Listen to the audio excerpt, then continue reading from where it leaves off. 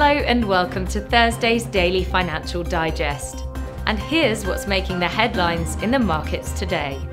The dollar-yen pair has remained as is in the last session. The stochastic RSI has sunk into negative territory. The price of gold has fallen 1.8% in the last session. The ADX is receding and is now giving a negative signal. Bitcoin has lost 3.8% in the last two sessions. The ATR has receded slightly into the low volatility area. The Aussie dollar pair has gained 0.4% in the last session. The highs-lows indicator has gradually diminished into the negative zone. Coming up, the choices from our chief analysts for today.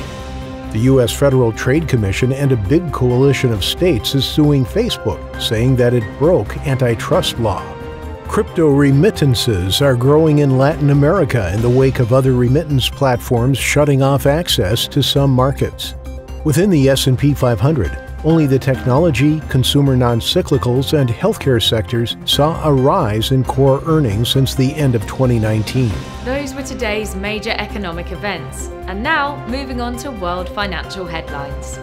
The UK construction output will be released at 700 GMT, the Eurozone's ECB interest rate decision at 12:45 GMT, the UK industrial production at 700 GMT, the UK trade balance at 700 GMT, the UK manufacturing production at 700 GMT, and the US CPI at 1330 GMT. We hope that you've enjoyed Thursday's Market Outlook.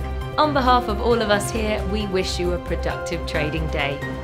Be sure to join us tomorrow morning for the latest news and events from the financial markets.